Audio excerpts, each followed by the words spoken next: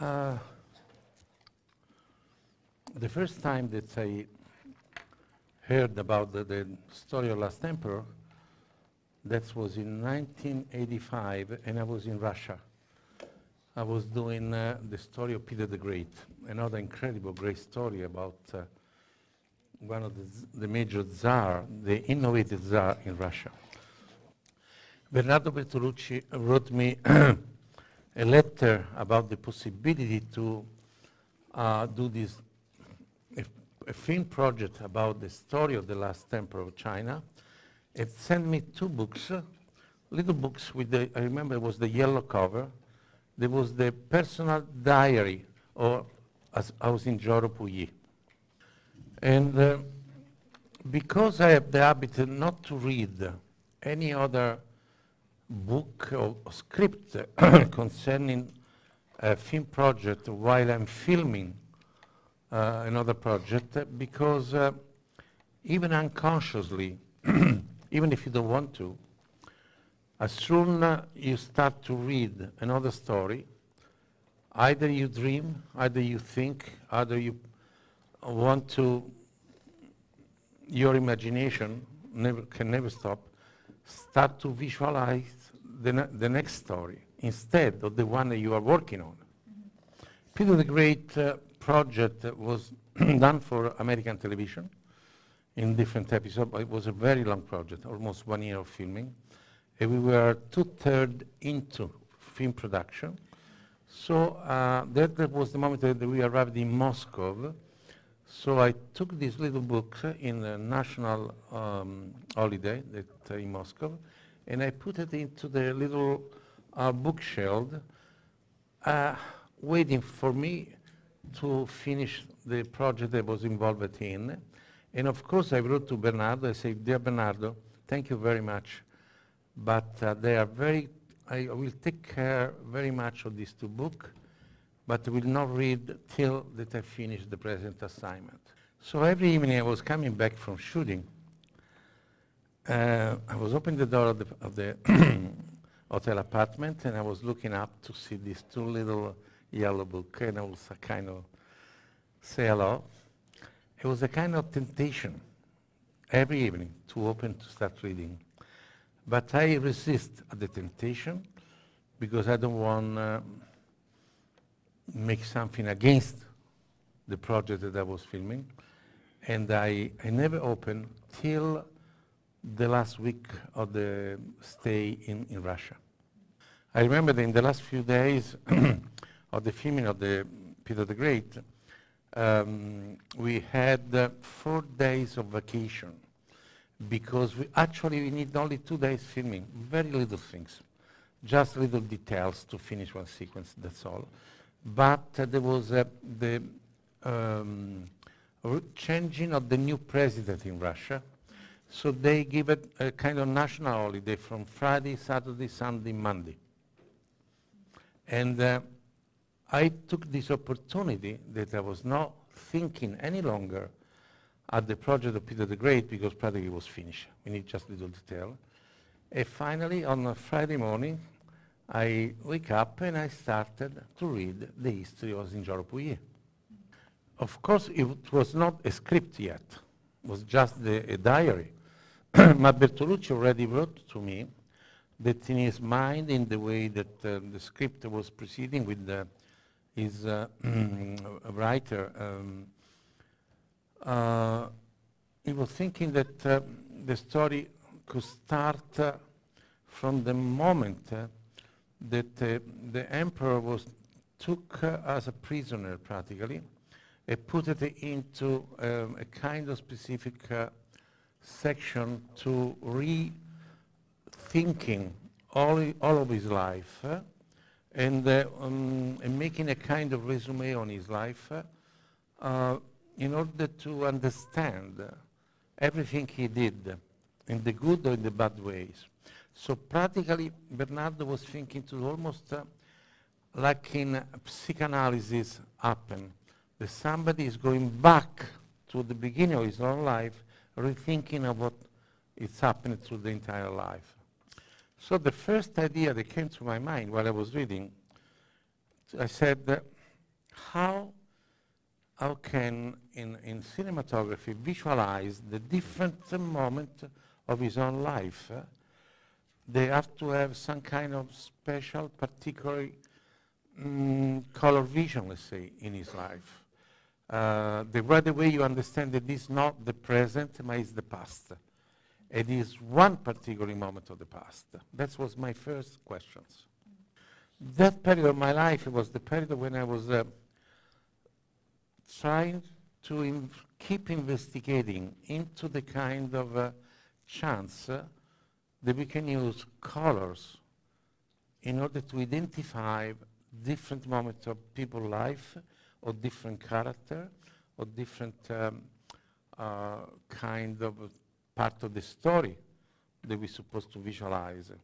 That was my major theme, let's say, when I did Luna, which was the first part of the color research, let's say. I started with something very specific, the symbology. And I tried in Luna to with different color, explaining how each one of us, looking at that color in one specific way, according to his own life, his own behavior, his own history, let's say. So making any single color visualized from the character point of view. The main second step, completely new, was one from the heart. When I was trying to investigating the physiology of color, so the kind of reaction physically that we have in the presence of color. As I was explaining to you, it's scientifically proven that color has a great influence in our life, because it's energy in one waving in one specific frequency, they are rubbing on us and changing our blood pressure, our metabolism. So we change the emotion according to the kind of color that are in front of us. This is something that is being proven scientifically to every human being. There is no any personal connection, which is the symbology for the specific color, but this is the body reaction to every single wavelength. So my main theme was how I can use the color spectrum to identify the different memory that Alcindor Pugliese had. Because in the story, in the way it's written, more and more I was reading the script now, without any doubt, he was forced to make his own investigation, his own research, his own analysis by the new government. He says, now you have to write what's happened to your life. Let us know from your point of view what you did when you were very young, when you become an emperor, and what you did when you left the Forbidden City, when you become again emperor in Manchuria, and so on and so on and so on.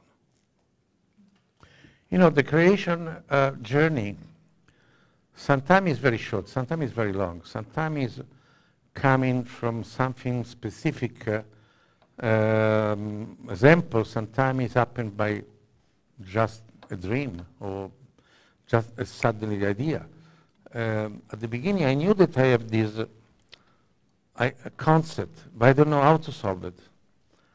Till one morning, usually it's happened to me that if I wake up around 4:15 in the morning,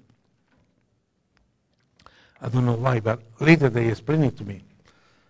Around 4:15, the unconscious as the first contact with the consciousness. And they call something that is called pre-conscious. So you start to be aware of something, but you are not really completely wake up. You are not completely in a conscious state. It's almost the moment of balance between the unconscious and the conscious state. It's something in between. And this is between, is bringing to your mind your doubt, your questions, your problem. And sometimes what's happened to my personal experience, that's the moment where maybe you can find an answer. Honestly, I don't really remember exactly how it happened. Probably because one of those mornings I maybe wake up or while I was still in sleeping, and the first thing that I remember was maybe the first scene when the emperor is being removed from his mother arm, and it was taken away from the mother, which is something very specific in our life, probably, that I had an idea, and I said, oh my God, and if I'm making a relationship between the different, this is our life, and this is our different ages, different moments of our life.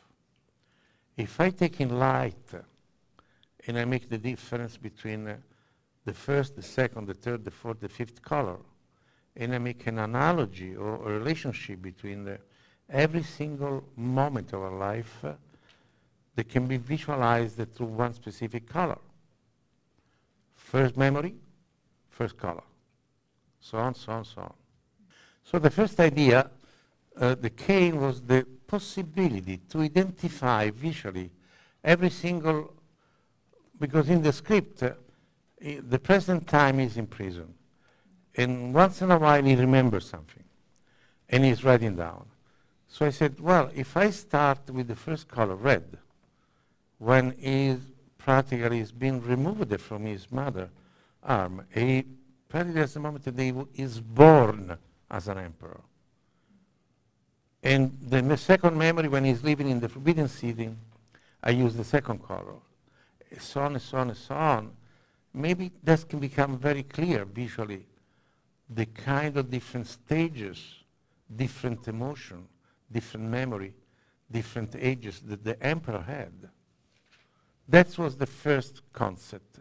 It was not totally clear yet, specifically put it down on the script, but that seems to me there was a principle, an idea they have to present to Bernardo before to continue to make more specific every single moment of his memory with a single color, if Bernardo was thinking on the same direction. The second idea that came to me while I was still in Russia was the fact that in reading the story, actually understood that the little child, step by step they grow up, till one moment he didn't know there was not any longer the emperor of China. He was recognized as an emperor inside the Forbidden City. But outside, China already became a different, it was not under the kingdom of the emperor any longer. It was becoming a new society, a new republic. But he didn't know. He discovered only at the later stage. The vision of the film was that in reading one scene, there was the little kid running, and the gentleman behind him with the umbrella tried to run behind him to keep him in shadows. Of course, is something that protecting physically by the very hot sun, but that can be interpreted in a symbolic way as well. 我印象很深刻的有这么一场戏，就是这个小皇帝在前面跑，然后后面有这个随从拿着伞在追他，然后想要给他遮阳。那么其实这个是从这个物理的角度来讲呢，是避免他被太阳晒伤，但是其实可以有一种象征意义在里面。That was my interpretation. Because I was coming from all the study that I did before about the relationship between light and shadows. What light means knowledge, what shadows mean non-knowing. That in the story came out that the people that rule everything, the life inside the Forbidden City, they tried to keep the child they didn't know what's happening inside the Forbidden City for many reasons. Not knowing there is no any longer emperor, not knowing what's going on in the financial spending money inside the Forbidden City. There is a specific scene when the tutor, the English tutor, Reginald Johnston, noticed that the child needs spectacles to see clear. And he asking to the Prime Minister to have him spectacles.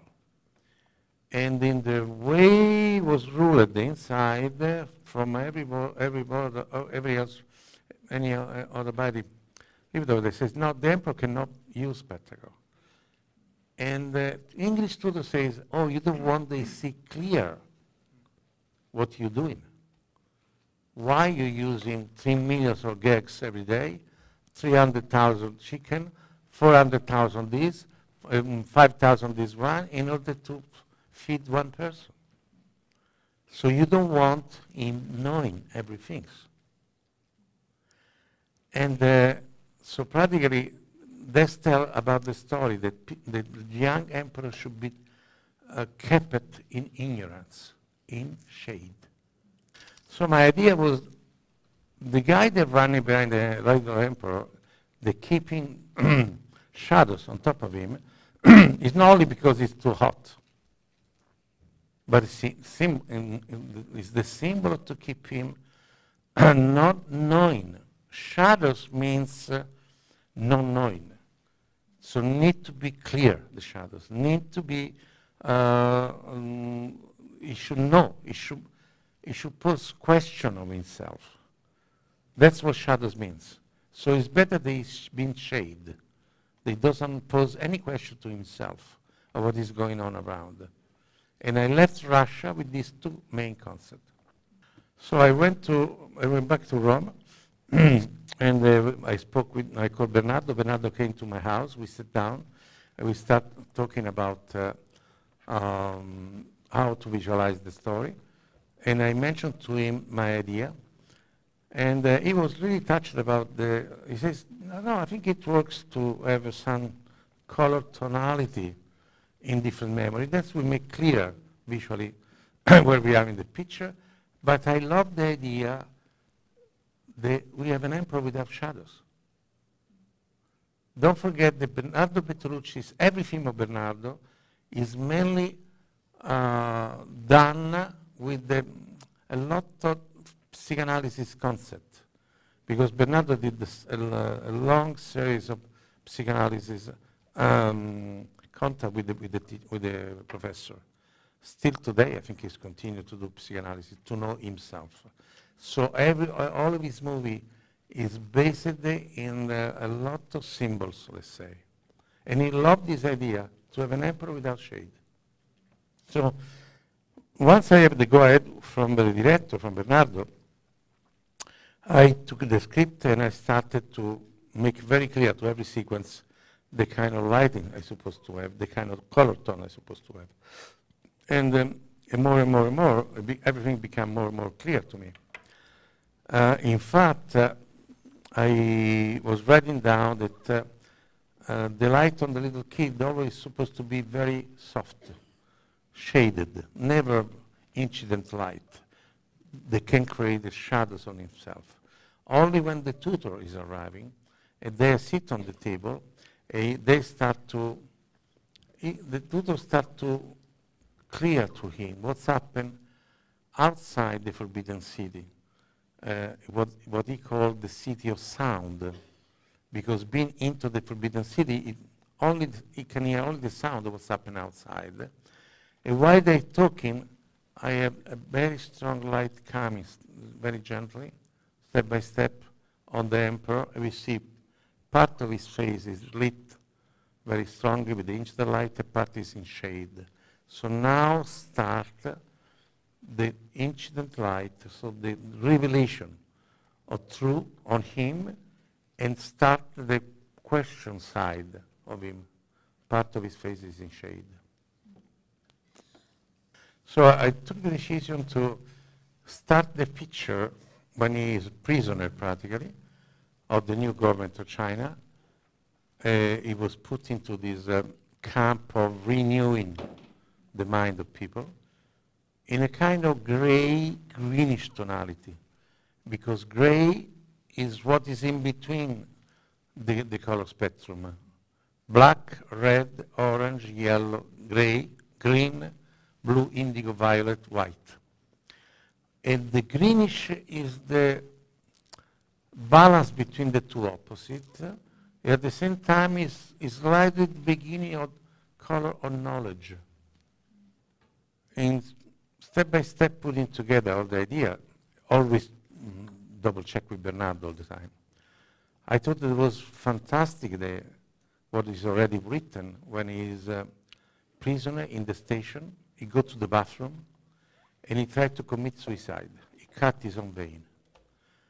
Because we have, from the beginning, all this gray, greenish tonality, and suddenly we see red, blood, into the sink. He watching the red, almost watching his own blood. He has the first memory when he was born as an emperor. When at night the soldier arrived and they removed him from the mother arm.